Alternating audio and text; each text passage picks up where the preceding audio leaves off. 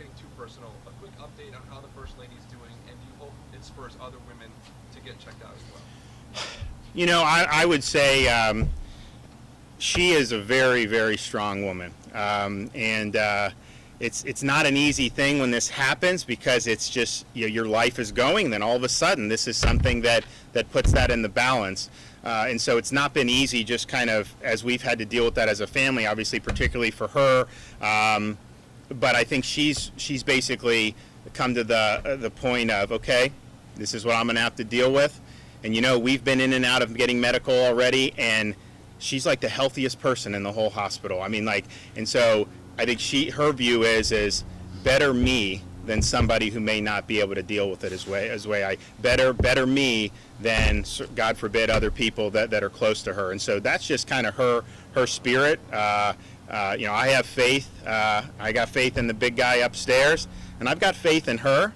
And I know that, you know, this is a bad break, but she's got an awful lot to live for the rest of her life. And, you know, we've got a lot of kids we've got to raise, and so it's tough. But I think she,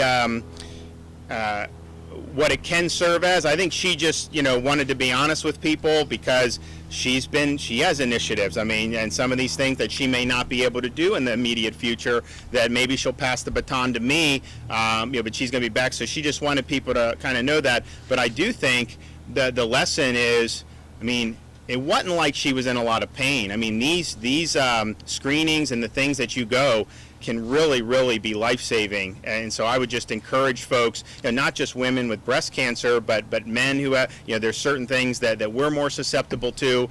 Make sure that you go in and do that when, you know, when the physicians tell you to. She just had a feeling she needed to do it, and so thank God that you know, that she did. But you know, so we've got a road ahead.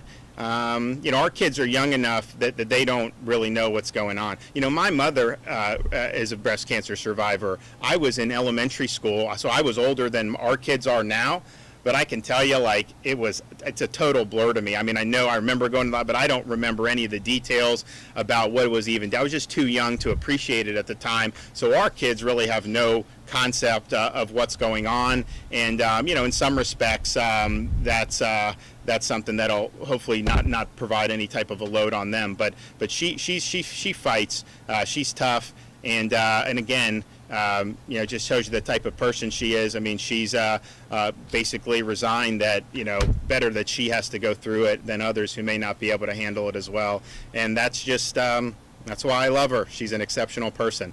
Thanks, everybody.